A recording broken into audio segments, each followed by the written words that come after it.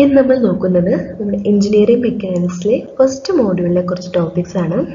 തിയറിയാണ്, വളരെ ബേസിക് ആയിട്ടുള്ള ടോപ്പിക്സ് ആണ്, സിമ്പിൾ ആണ്. എന്താണെന്ന് നോക്കാം. അപ്പോൾ നമ്മൾ പഠിക്കുന്നത് എഞ്ചിനീയറിംഗ് മെക്കാനിക്സ് ആണ് അല്ലേ. അപ്പോൾ എഞ്ചിനീയറിംഗ് മെക്കാനിക്സിൻ്റെ ഡെഫിനിഷൻ എന്താണെന്ന് നമുക്ക് നോക്കാം.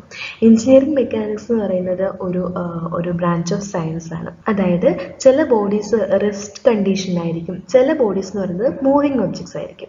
അപ്പോൾ റെസ്റ്റിലാണെങ്കിലും മൂവിങ് ഒബ്ജക്ട്സ് ആണെങ്കിലും അതിൽ പലതരം ഫോഴ്സസ് ആക്ട് ചെയ്യും. അപ്പോൾ അതിനെപ്പറ്റിയൊക്കെ പഠിക്കുന്ന ഒരു ബ്രാഞ്ച് ഓഫ് സയൻസിനെയാണ് നമ്മൾ എഞ്ചിനീയറിംഗ് മെക്കാനിക്സ് എന്ന് പറയുന്നത്. ഡെഫിനിഷൻ വായിച്ചു നോക്കാം. Engineering mechanics is A physical science which describes and പ്രെഡിക്ട്സ് the condition of rest or of motion of bodies under the action of forces. അപ്പോൾ ഇതാണ് എഞ്ചിനീയറിംഗ് മെക്കാനിക്സ് എന്ന് പറയുന്നത്. എഞ്ചിനീയറിംഗ് മെക്കാനിക്സ് നമുക്ക് പലതായിട്ട് ക്ലാസിഫൈ ചെയ്യാം. മെയിൻ ആയിട്ട് നമുക്ക് രണ്ടായിട്ട് ക്ലാസിഫൈ ചെയ്യാം. ഒന്നെന്ന് പറയുന്നത് സ്റ്റാറ്റിക്സ്, രണ്ടാമത്തേത് ഡൈനാമിക്സ്. ആ പേരിൽ തന്നെ ഉണ്ട്. അതായത് സ്റ്റാറ്റിക്സ് എന്ന് വെച്ച് കഴിഞ്ഞാൽ റെസ്റ്റിലുള്ള ബോഡീസ് ഉണ്ടാകും, അതിൻ്റെ സ്റ്റഡീനെയാണ് സ്റ്റാറ്റിക്സ് എന്ന് പറയുന്നത്. അപ്പോൾ ഡൈനാമിക്സ് എന്തായിരിക്കും? മൂവിങ് ഒബ്ജക്ട്സിൻ്റെ സ്റ്റഡീനെയാണ് നമ്മൾ എന്ന് പറയുന്നത് ഡൈനാമിക്സ് എന്ന് പറയുന്നത്. അപ്പോൾ വായിച്ചു നോക്കാം. Statics deals with the action of forces on bodies which are at rest and dynamics deals with the motion of bodies which are under the action of forces. അപ്പം ഇതാണ് മെക്കാനിക്സിന്റെ രണ്ട് ക്ലാസിഫിക്കേഷൻ, മെയിൻ ആയിട്ടുള്ള രണ്ട് ക്ലാസിഫിക്കേഷൻ എന്ന് പറയുന്നത്. ഇനിയും ഈ ഡൈനാമിക്സിനെ രണ്ടായിട്ട് ക്ലാസിഫൈ ചെയ്യുന്നുണ്ട്. ഏതൊക്കെയാണ്? കൈനറ്റിക്സും കൈനമാറ്റിക്സും.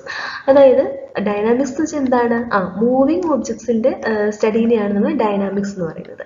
അപ്പം ഒരു ഒബ്ജക്റ്റ് ഉണ്ടെങ്കിൽ ആ ഒബ്ജക്റ്റ് മൂവ് ചെയ്യണം എന്നുണ്ടെങ്കിൽ അതിലൊരു എക്സ്റ്റേണൽ ഫോഴ്സ് വരാതെ ആ ഒരു ഒബ്ജക്റ്റ് മൂവ് ചെയ്യാനായിട്ട് പറ്റത്തില്ല അല്ലേ. അപ്പോൾ അങ്ങനെയുള്ള ഒരു ഫോഴ്സിനെ ബേസ് ചെയ്തിട്ടാണ് ഈ ഡൈനാമിക്സിനെ രണ്ടായിട്ട് ക്ലാസിഫൈ ചെയ്യുന്നത്, കൈനറ്റിക്സ് ആയിട്ടും കൈനമാറ്റിക്സ് ആയിട്ടും.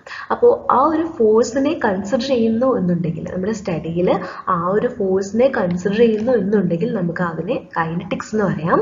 കൺസിഡർ ചെയ്യുന്നില്ല എന്നുണ്ടെങ്കിൽ നമുക്ക് അതിനെ കൈനമാറ്റിക്സ് എന്ന് പറയാം. വായിച്ചു നോക്കാം. കൈനറ്റിക്സ് എന്താണ്? Study of the relation between the motion and the corresponding forces which cos the motion. Okay.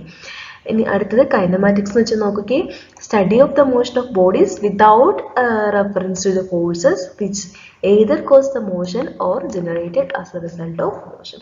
അപ്പം ഇതാണ് നമ്മുടെ എഞ്ചിനീയറിംഗ് മെക്കാനിക്സിന്റെ മെയിൻ ആയിട്ടുള്ള ക്ലാസിഫിക്കേഷൻ. എന്തൊക്കെയായിരുന്നു? എഞ്ചിനീയറിംഗ് മെക്കാനിക്സിൽ നമുക്ക് രണ്ടായിട്ട് ക്ലാസിഫൈ ചെയ്യാം, സ്റ്റാറ്റിക്സും ഡൈനാമിക്സും. സ്റ്റാറ്റിക്സ് എന്ന് വെച്ചാൽ റെസ്റ്റിലുള്ള ബോഡിയുടെ സ്റ്റഡീനെയാണ് സ്റ്റാറ്റിക്സ് എന്ന് പറയുന്നത്. ഡൈനാമിക്സ് എന്ന് വെച്ച് കഴിഞ്ഞാൽ മൂവിങ് ഒബ്ജക്ട്സിന്റെ സ്റ്റഡീസിനെയാണ് ഡൈനാമിക്സ് എന്ന് പറയുന്നത്. ഡൈനാമിക്സിന് രണ്ടായിട്ട് ക്ലാസിഫൈ ചെയ്യുന്നു, കൈനറ്റിക്സും കൈനമാറ്റിക്സും. ഫോഴ്സസ് വിച്ച് കോസസ് ദ മോഷനെ നമ്മൾ കൺസിഡർ ചെയ്യുന്നു എന്നുണ്ടെങ്കിൽ നമുക്ക് അതിനെ കൈനറ്റിക്സ് എന്ന് പറയാം. ഫോഴ്സിനെ നമ്മൾ കൺസിഡർ ചെയ്യുന്നില്ല എന്നുണ്ടെങ്കിൽ നമുക്കതിനെ കൈനമാറ്റിക്സ് എന്നും പറയാം. ഇനിയും നമ്മൾ നോക്കുന്നത് ലോസ് ഓഫ് മെക്കാനിക്സ് ആണ്. കുറച്ച് ലോസ് ഉണ്ട്, നമുക്ക് ലോസ് ഒക്കെ എന്താണെന്ന് നോക്കാം. ഫസ്റ്റ് ലോ എന്ന് പറയുന്നത് പാരലോഗ്രാം ലോ ഓഫ് ഫോഴ്സ് ആണ്. ഇമ്പോർട്ടൻ്റ് ആയിട്ടുള്ള ഒരു ലോ ആണ്. ഇത് വെച്ചിട്ട് പ്രോബ്ലംസ് ഒക്കെ വരാറുണ്ട്, തിയറീസ് ചോദിക്കാറുണ്ട്. നമ്മൾ ഫിസിക്സിലൊക്കെ നമ്മൾ പണ്ട് പഠിച്ചിട്ടുള്ള അതേ ലോ തന്നെയാണ് ഇതെന്ന് പറയുന്നത്. അതായത് ഈ ഒരു ലോ വെച്ചിട്ട് നമുക്ക് രണ്ട് ഫോഴ്സ് ഉണ്ടെങ്കിൽ ആ രണ്ട് ഫോഴ്സിൻ്റെയും റിസൾട്ടൻ്റ് എങ്ങനെയാണ് കാൽക്കുലേറ്റ് ചെയ്യുന്നതാണ് ഈ ലോ പറയുന്നത്. അപ്പോൾ ആ രണ്ട് ഫോഴ്സിനെ നമുക്ക് ഒരു പാരലോഗ്രാമിൻ്റെ സൈഡായിട്ട് റെപ്രസെൻറ്റ് ചെയ്യാൻ പറ്റും എന്നുണ്ടെങ്കിൽ, ഓക്കെ, ഫോർ എക്സാമ്പിൾ ഇവിടെ പിയും ക്യൂവുമാണ് നമ്മുടെ ഫോഴ്സ്.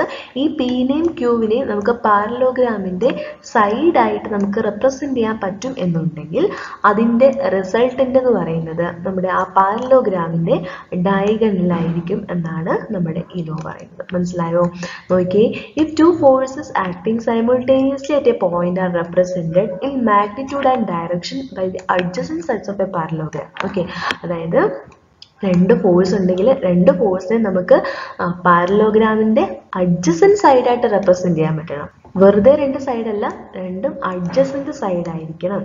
അങ്ങനെ നമുക്ക് റെപ്രസെൻറ്റ് ചെയ്യാൻ പറ്റും എന്നുണ്ടെങ്കിൽ then the diagonal of the parallelogram passing through their point of intersection represent the resultant of the two forces. അങ്ങനെയാണെന്നുണ്ടെങ്കിൽ നമ്മുടെ ഈ പാരലോഗ്രാമിൻ്റെ ഇവിടെ ഒ എ സി ബി എന്ന് പറയുന്ന ഈ പാരലോഗ്രാമിൻ്റെ ഈ ഡയഗണൽ എന്ന് പറയുന്നത് എന്തിനെ റെപ്രസെൻറ്റ് ചെയ്യുന്നു? നമ്മുടെ ഈ രണ്ട് ഫോഴ്സിൻ്റെയും റിസൾട്ടൻറ്റിനെ റെപ്രസെൻറ്റ് ചെയ്യുന്നു എന്നാണ് പാരലോഗ്രാം ലോ പറയുന്നത്. നമുക്ക് അടുത്തൊരു ഇമ്പോർട്ടൻ്റ് ആയിട്ടുള്ള ലോ ആണ് പ്രിൻസിപ്പിൾ ഓഫ് ട്രാൻസ്മിസിബിലിറ്റി. അപ്പോൾ ഇത് വെച്ചിട്ട് ഒരുപാട് പ്രാവശ്യം തിയറി ക്വസ്റ്റ്യൻസ് വന്നിട്ടുണ്ട്.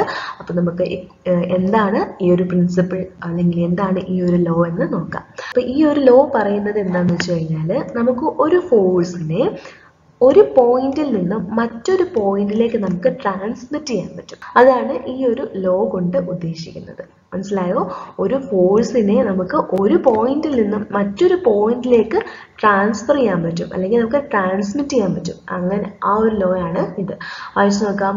Law States that the point of application of a force can be transmitted along its line of action without changing the effect of the force on the rigid body which it is applied. നമുക്ക് ഒരു ഫോഴ്സിനെ വെറുതെ കൊണ്ടുവന്ന് വേറൊരു സ്ഥലത്തേക്ക് transmit ചെയ്യാനോ transfer ചെയ്യാനോ പറ്റത്തില്ല. ഒരു കണ്ടീഷൻ ഉണ്ട്. എന്താണ് ആ കണ്ടീഷൻ?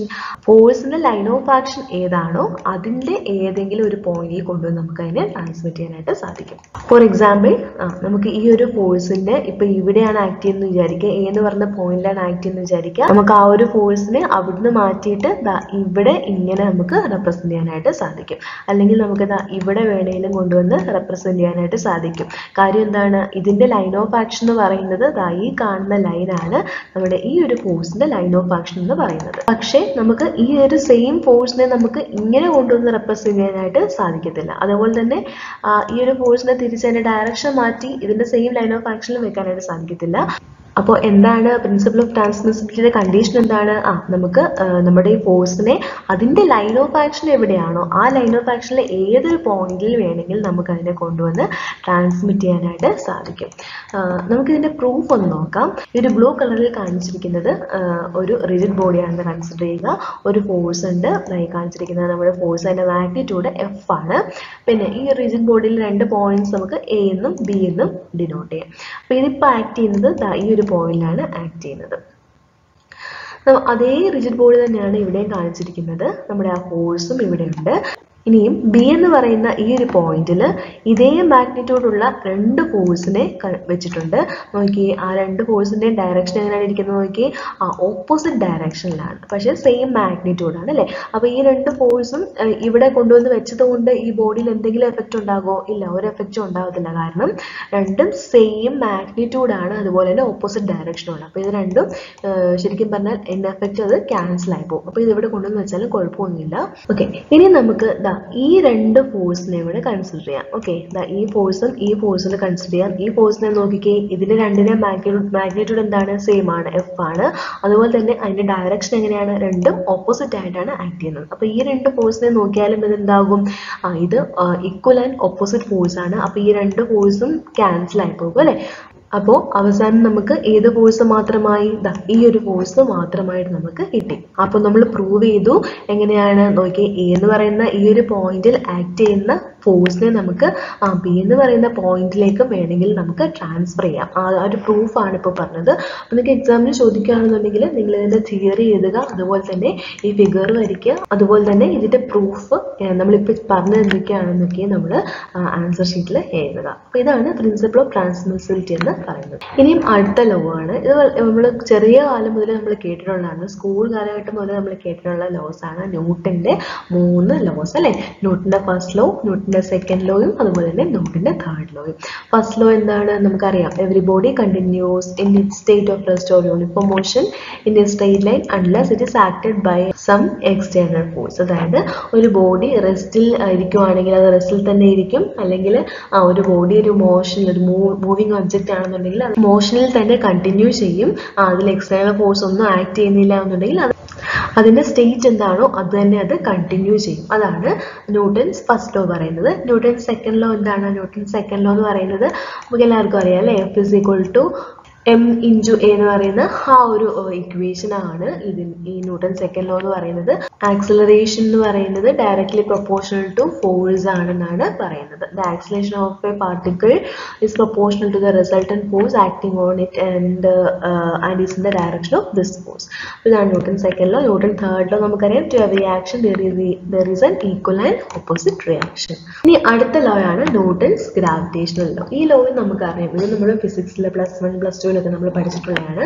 അതായത് രണ്ട് ഒബ്ജക്റ്റ് ഉണ്ടെന്ന് വിചാരിക്കുക, രണ്ട് പാർട്ടിക്കിൾസ് ഉണ്ടെന്നുണ്ടെങ്കിൽ അത് രണ്ടും അടുത്തടുത്താണ് ഇരിക്കുന്നുണ്ടെങ്കിൽ അത് തമ്മിൽ എപ്പോഴും എന്തുണ്ടാകും, ഒരു അട്രാക്റ്റീവ് ഫോഴ്സ് ഉണ്ടാകും. ആ അട്രാക്റ്റീവ് ഫോഴ്സിന്റെ ഇക്വേഷൻ ആണ് എഴുതിയിരിക്കുന്നത് അല്ലെ. ആ അട്രാക്റ്റീവ് ഫോഴ്സ് എന്ന് പറയുന്നത് എന്താണ്? Attractive force F is directly proportional to the product of the mass of the particle and പിന്നെ എന്താണ്, അത് inversely proportional to the square of the distance between them.